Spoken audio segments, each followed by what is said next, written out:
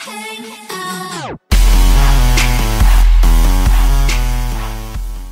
is going on today, guys? Welcome back to another ATS video, and today we are going to be doing a little bit of a kind of tutorial and where to find the infamous Tucson racetrack. Now currently I'm in my racing truck. It's a Kenworth T680, I believe is the exact model number. As you can see, it's wearing a Stars and Stripes livery and has full hub covers on all however many wheels.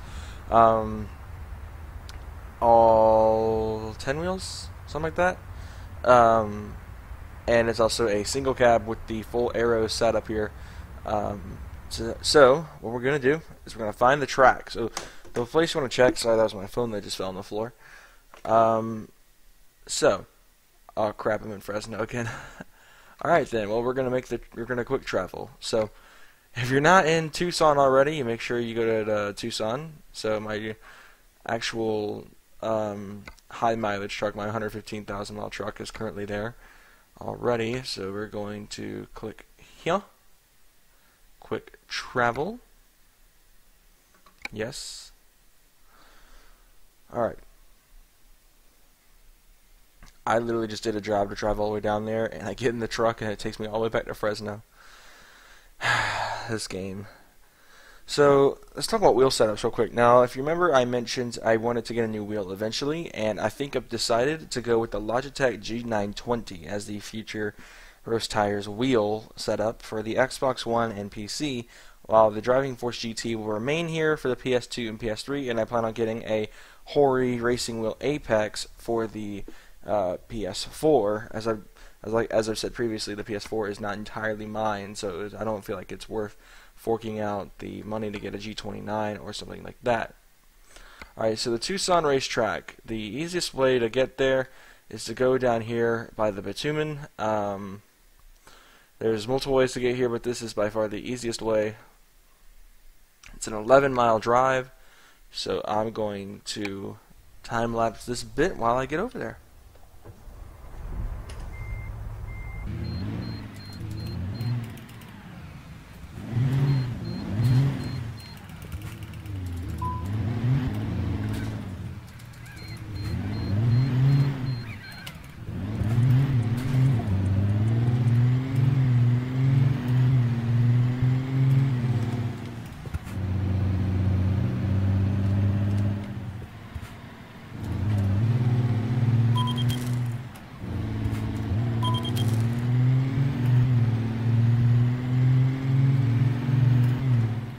Alright, so as you can see, we really made that trip kind of quick. So there are two roads to get there. There's the long road, and then here's this little really tight path you can take to get there. Now, for demo purposes, really just for fun, I'm going to get on the long road, because why not? I'm running a 7-speed Adamson 4700 transmission in this thing, so it's got a bit more extra pull than the 6 speeds that I usually use on, say, my 115,000 mile Peterbilt and most of my other trucks. This is my first time driving the 7-speed, so I actually really like it. And this road right here, this would be good for like a road race of some sort, or a road rally in, say, the Skodas and multiplayer or something like that. And I think me and Michael actually have driven the Skodas on this road before, not on camera, but it is hectic. As you can see here, I'm getting quite some speed, and hopefully, speaking of wheel setups, the G920 I'm planning on getting. Hopefully, I've seen from videos I've watched on it, it's not very loud, and the only complaint is the brake pedal, and I'm going to bet it's probably going to be a preference thing. I'm probably not going to care as much. Alright, so we've reached the end of the road here, so you're probably thinking to yourself, how in the world, there's no track, right? Well, that's where you'd be mistaken. So, as you can see here, unless they further patched it, nope, they didn't. I can just drove right through those things. Alright, so, you come across a hidden street here, and you just drive on up over here, and there's actually a couple of really neat goodies back here that I don't know if this area was cut out and was never meant to be in the game in the first place, or if this is going to be some sort of hidden DLC. Now you do actually get an achievement for this, which is what makes me kind of question it. So there's a repair station off to my left that I just passed. There's also a gas station with obviously AI cars being here as well. So you're probably thinking to yourself, what in the world is going on, right? There's a couple of motorcycles sitting out front, and there is trucks all over the place. This is actually the first time I've been here in single player. So this is it, the secret racetrack in Tucson, Arizona. It's literally a truck racetrack here. There's no other way to explain it. Now, I've done countless videos and live streams here, but I've never actually shown you guys the actual track. Now, I really want to get a map made for this course and actually dissect it, so whenever I get the 8-shifter on the G920, I can kind of already know what I'm doing, so I don't have to focus on changing gear as much, or I can focus more on changing gear.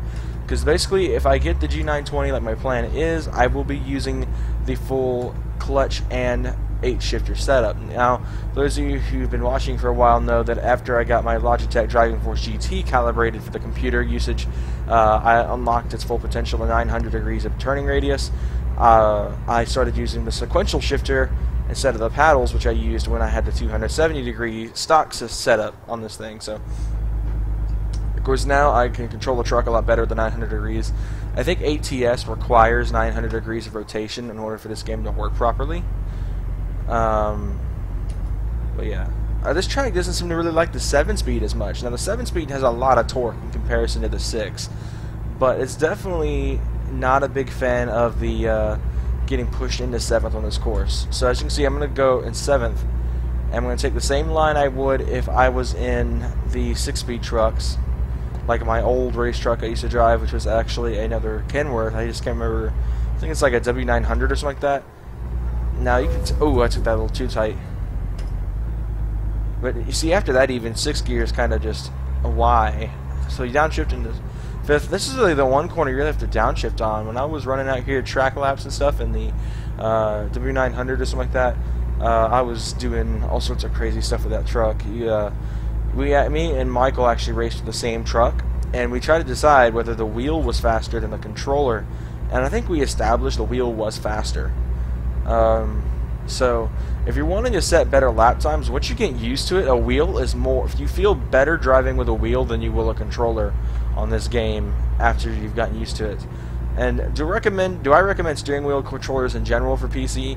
If you're playing a driving game of any sort, especially ATS, this is one reason why I love playing ATS so much. It's one of the very few games where I can play on a big map, such as the southwestern coast of the U.S., with a wheel controller, because this Driving Force GT is a 10-year-old wheel. It's been 10 years since this thing entered production. It entered production in 2007. Around the release of Gran Turismo 5 Prologue. That's how long it's been. And it's not compatible with my PS4, which is where I have the Crew. And of course it's not going to be compatible with my Xbox One. I mean, oh my goodness! Oh, I saved that crap. That was pretty sick. But the Driving Force GT is probably one of my favorite wheels. It's probably one I would recommend to any beginner if they weren't so expensive. Now, the reason I say that is in 2011, when I bought this specific Driving Force GT, I paid $120, which, the more I think about it, with the prices of the non-force feedback wheels that are currently available, such as the Thrustmaster Ferrari 458 Spider wheel and the Hori Racing Wheel Apex, the two cheapest wheels on the Xbox One and PS4 respectively, not having force feedback, I always felt like this was the cheap wheel that everyone would go with. And I always thought it was kind of standard that all steering wheel controllers had force feedback. When I heard that the Hori and the Thrustmaster 458 Spider were running on bungee cord, I was actually pretty astonished. But anyway, back to the whole price thing. So on eBay right now, you can get a used Driving Force GT, which is probably in about the same condition as mine, for $462. That's what I saw one for recently. And that's insane. Now, this is probably for collectors. I doubt anyone's still using these, besides me, of course, as their primary wheel. It's the same story with the G27. Michael has decided that if he can get a steering wheel controller anytime soon, he wants to get a G27 instead of the G29. Which, the only problem is how expensive they are. Because I've seen some go for upwards of $1,000. And I don't know anyone who in their right mind would pay that much for an obsolete racing wheel unless you're a collector. But yeah, so thank you guys again for tuning in to this video of the secret racetrack in Tucson and listening to me banter on about steering wheel controllers. Thank you guys for tuning in, and I will see you guys next time. Take care, guys.